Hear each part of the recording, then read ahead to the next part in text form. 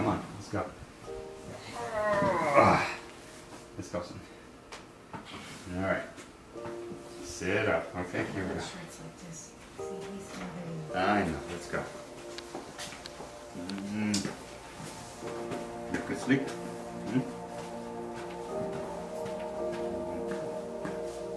Roll it down a little bit more. Before you wake up.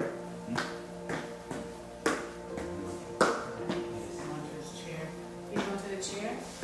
No, not yet. I'm putting here for now. Oh.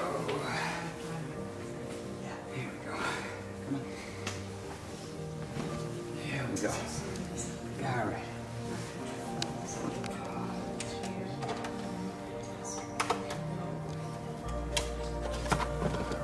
Watch Tarzan. What do you want to watch?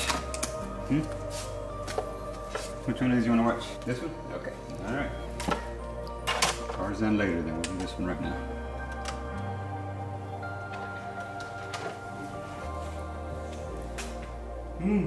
It's coming. It's coming. There you go. He's been a fighter from the beginning. I mean, he started off, you know, with a lot of strikes against him, but he's just been a fighter all his life, and he keeps going.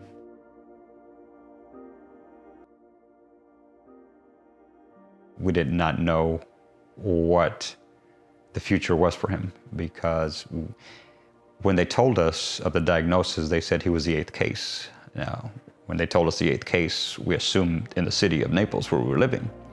And so we asked this genetics counselor. She said, no, no. I said, oh, in Florida? She said, no.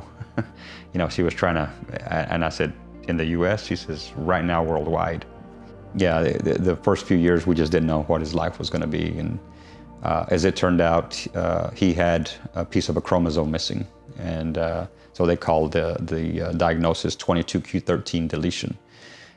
We later found out that he does have a pretty significant piece missing. So for him was, again, a couple of more strikes against him, because not only is it both, it's physical and cognitive challenges, you know, so he needs care, you know, assistance in almost every area. The wheelchair that's up there, it was a very expensive wheelchair.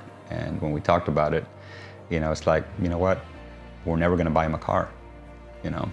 I mean, that chair up there was about $4,000 or $5,000. And I said, that's his car, you know? So it's like, when we talked about it, like, ooh, it's very expensive, this and that. And in the end, we had, you know, because you get a lot of friends and family that struggle to say, oh, what do we get him for birthday or Christmas? Because he doesn't play with your typical, you know, presents, or doesn't recognize them. And so when we actually decided to go into this, somebody said, just start a GoFundMe page. We're kind of funny about doing it. You know, it's like, nah, I don't know about doing that. And they said, just do it, and you don't have to put it out there for everybody. Just keep it among family and friends. And we pretty much, everybody donated, you know, because they wanted to be part of, you know, something that was going to be enjoyable for him. And so that turned out to be really, really cool, that we raised almost $7,000. We were just like, wow.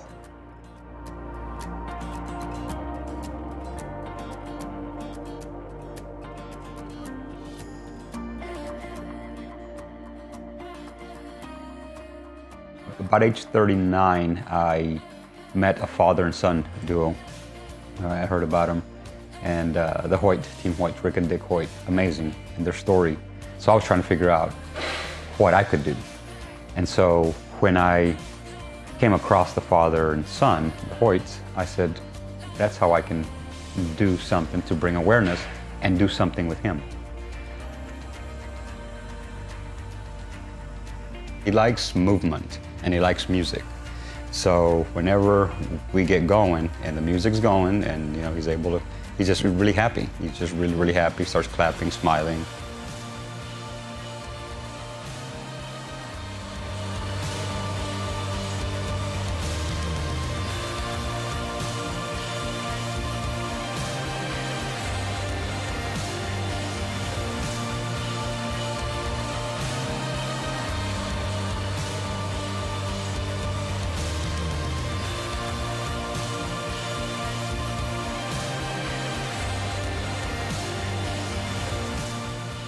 So I was, I was determined in order to get back in shape, to sort of get some recognition, because I wasn't wanting the recognition for me.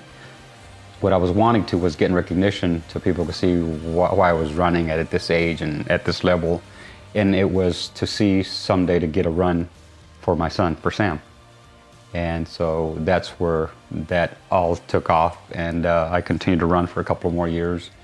And then that's where Sammy's run came about. But I tried hard, trained hard to do my best to be out front, because you know, most of the time they don't really interview second, third, fourth. I mean, that's just reality. You know, when you win the race, you get the recognition. So I started winning all these races, and people were asking, you know, I remember somebody asked me, okay, we haven't seen you around from here. Where are you from? Where'd you come from? And I just chuckled. I said, no, I've been here about 8 or 10 years. I just got off the couch.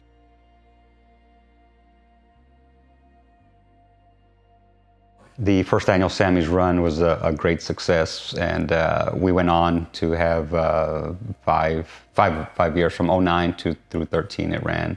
You know, we had a very good committee, a lot of good people with a lot of heart. And that's what it was, is we had people that had a lot of heart that wanted to do it. That's what made it. We'll see what 2019 brings. So.